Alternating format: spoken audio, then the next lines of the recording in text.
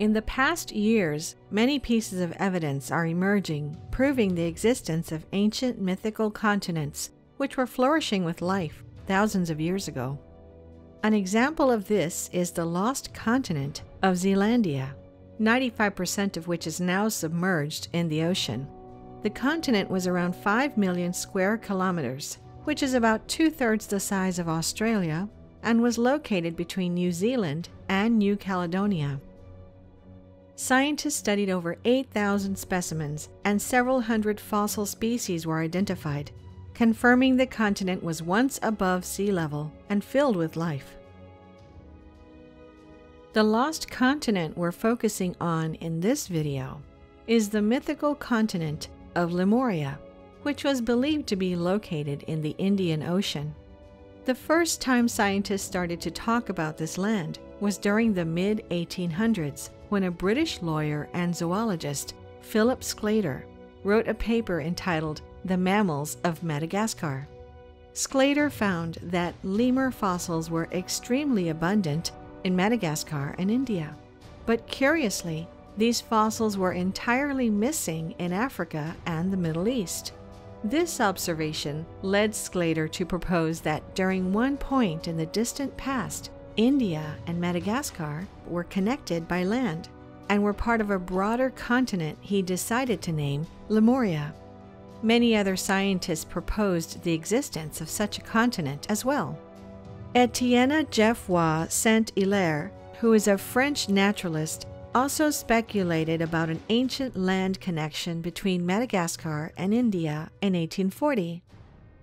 The British naturalist Alfred Wallace proposed in 1859 that only a sunken continent could explain the fauna found on the island of Celebes. In 1869, the German zoologist, naturalist, and marine biologist Ernst Haeckel, who discovered and named thousands of new species, mapped a genealogical tree relating all life forms and coined many terms in biology, published his book, The History of Creation.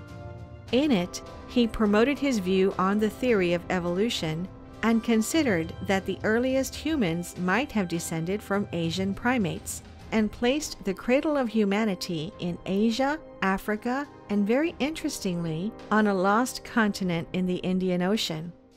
His theory was also accepted by the scientific community, as this could explain the possible migration route of early humans from Africa to Indonesia. Ernst Haeckel even made the first hypothetical map of Lemuria, which he simply called Paradise.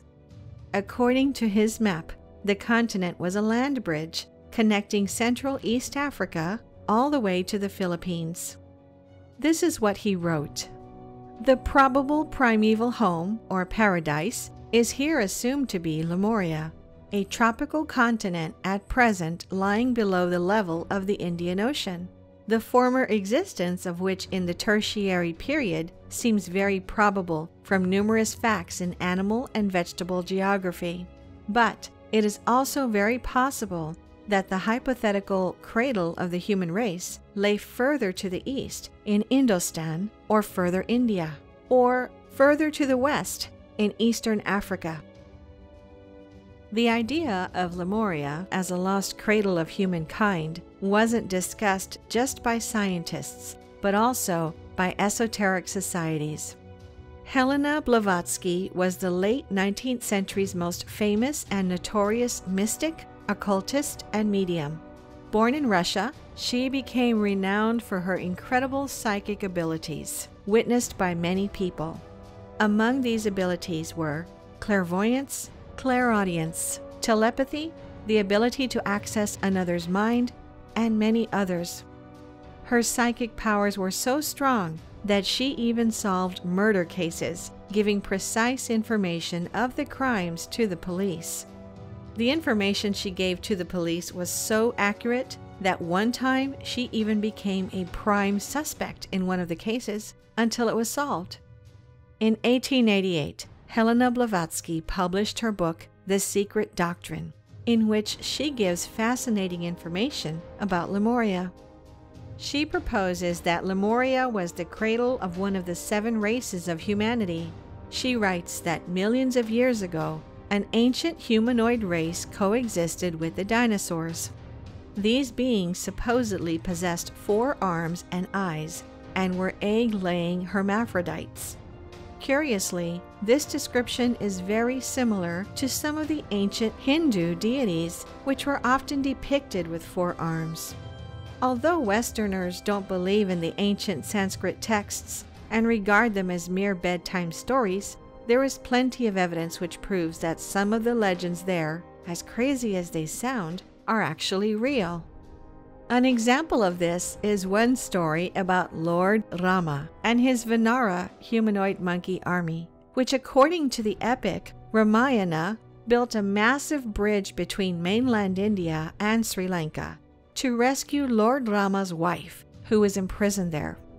Of course, no one except the Hindus even took this story seriously, until many years later, satellite images taken by NASA revealed that what we see could in fact be a collapsed ancient bridge, now partially submerged under the ocean. The texts from the Ramayana even described the building process in great detail. The process contained survey, planning, execution, and post-completion, all of which are fundamental parts of the process of every architecture, even today. There was even a chief engineer of the project called Nala, which is why the bridge is also known as Rama Setu, or the Bridge of Nala. The texts give details of all the materials used for the construction, and all the types of trees which were first piled on the sea ridge to provide a pile foundation or wood cushion effect. On top of them, large and small stones were piled, and on top of the stones, a flat finished level was arranged. The Vanara monkey people even held ropes on both sides of the bridge to build it in proper linear alignment, a technique used even today. The entire story was confirmed to be a truly historical event when Dr. Badri Narayanan, the former director of the Geological Survey of India, examined the structure, and his team drilled 10 boreholes along the alignment of the bridge. What he discovered was startling.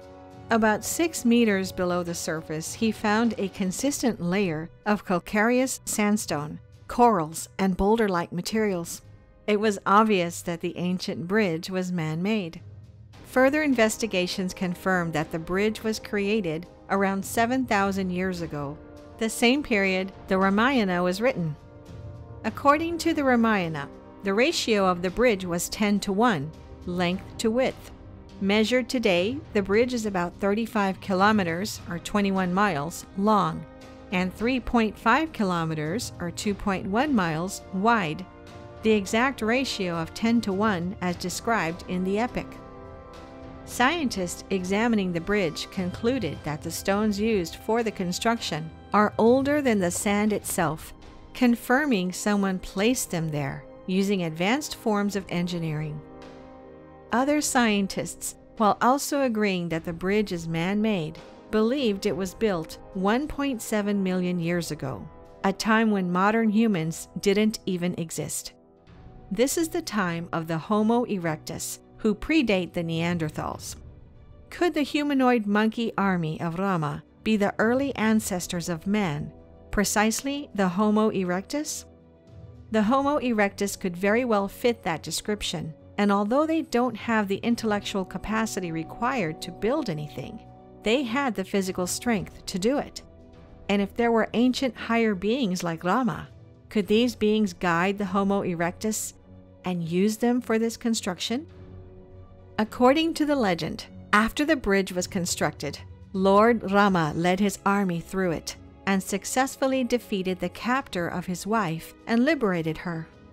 On his way home, Rama flew with his Vimana, which according to the Sanskrit texts is some kind of flying vehicle used by many of these blue-skinned beings and deities, a device that we today would call a UFO. If this megastructure from the Ramayana is real, could the stories of the flying ships called Vimanas and ancient races of giants mentioned there also be real? The ancient Tamil culture of South India is believed to predate both the Sumerian and Egyptian civilizations, and some even call it the first civilized human race.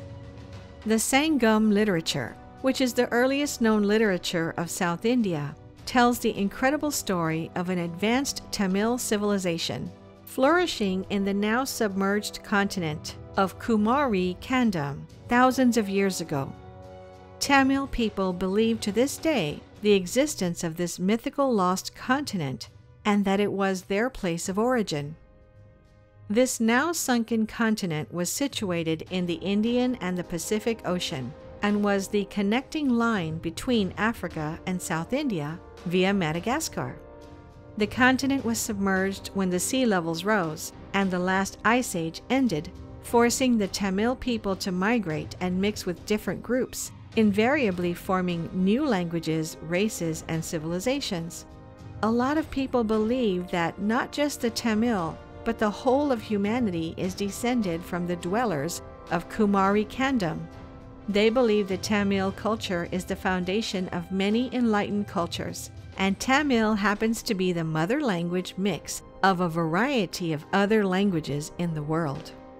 According to researchers, the Lemurian continent of Kumari Kandam was separated from the mainland sometime during the Mesozoic era because of the rising waters. Curiously, according to India's National Institute of Oceanography, sea levels were around 100 meters lower some 15,000 years ago. The rapid rise of the sea level resulted in a major flood, which eventually led to the disappearance of not only an entire continent, but an entire civilization that existed on Earth in the distant past. Professor Shanmugatas, a researcher in this area, said the following: "One can imagine the strength and magnitude of the tidal wave required to devour a mountainous area that existed in the ancient coastal belt of the Tamil world." Could this flood be the biblical flood, which is mentioned by every culture on the globe? Another piece of evidence suggesting the existence of an ancient continent in the Indian Ocean was found in the tropical island of Mauritius. In 2013, scientists discovered fragments of granite in the ocean south of India, along a shelf that extends hundreds of miles south of the country towards Mauritius. And on Mauritius, a team of geologists found zircon, which dated to 3 billion years ago, which is eons before the formation of the island itself, which only came into being 2 million years ago. This means that the zircon they discovered came from a much older landmass that sunk into the Indian Ocean. Instead of calling this lost continent Lemuria, the geologists named it Mauritia. Despite the different name, everything lines up perfectly with Sclater's theory of the lost continent of Lemuria and the Tamil legend of Kumari Kandam. With all these discoveries and ancient legends, we can agree that despite our technology and notion of history, we still know very little about Earth's past. Our planet is surrounded by mysteries, lost ancient civilizations, and advanced, highly intelligent beings which constructed fascinating marvels of architecture we still admire today. Every mystery we unravel opens more and more questions, which simply can't be answered with the knowledge we have from our history books. As Napoleon Bonaparte said, "History is the version of past events that people have decided to agree upon." Thank you for watching. Before we end this video, we'd like to thank all of our Patreons for their support throughout this past year.